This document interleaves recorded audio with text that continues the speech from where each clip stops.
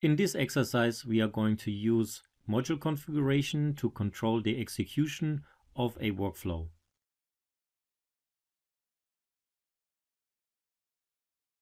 As you can see in the infographic, the module configuration will drive the execution of the workflow.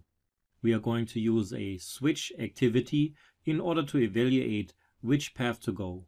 The execution of that subsequent flow can be either a workflow or an activity or the default path.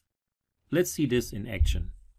First, we generate a module configuration that we use to control the execution of certain tasks or workflows within the workflow.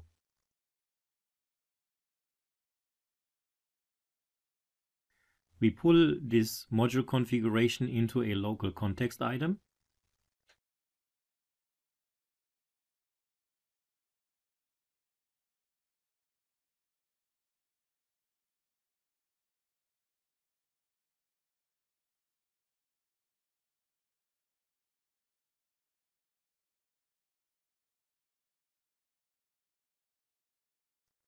And then use the switch activity to control the flow.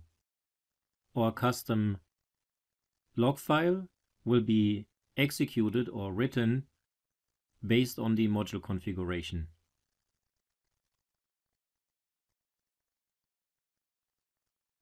If the evaluation of your module configuration value turns out to be true, then the workflow to write the file will be executed. Otherwise, the default path of the switch statement will be executed, and in this path we have no further activity.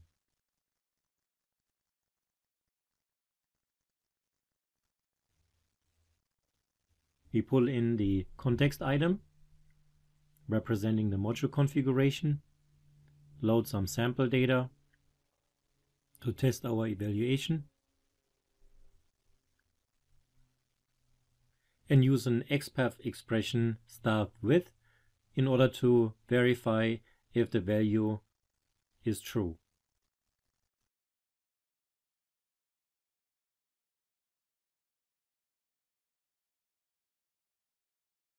We test the execution of the workflow by means of sample data. The module configuration is set to true and should therefore write a custom log file.